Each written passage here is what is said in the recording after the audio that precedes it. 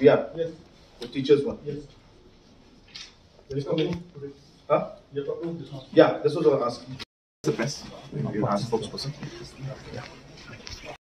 Address the House on Monday, and after which this address will be placed on the table of the House, and you can share copies among yourselves. The second item that we took up today was the Captain Williamson Sangma Technical University. Now,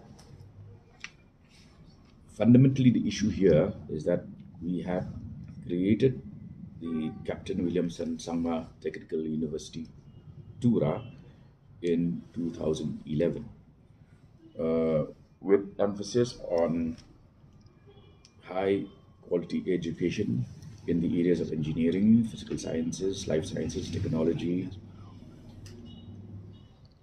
including technical and related areas. But today, the cabinet took up the matter of establishing its first state-run university, which means that fundamentally we decided to bring this into the cabinet in order that the Captain William Sangma Technical University now will become the Captain William Sangma State University. And since this is the first state university, it will offer courses in higher education in the fields of humanities, commerce, general science, engineering, physical sciences, life sciences, technology, and related matters. So the proposal has been okayed by the Law Department, the Finance Department, and the Personnel Department.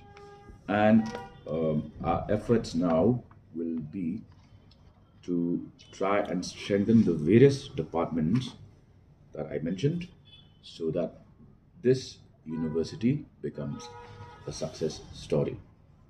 So the Captain William Sangma Technical University Amendment Bill will be placed on the table of the House to make it Captain William Sangma State University. Okay.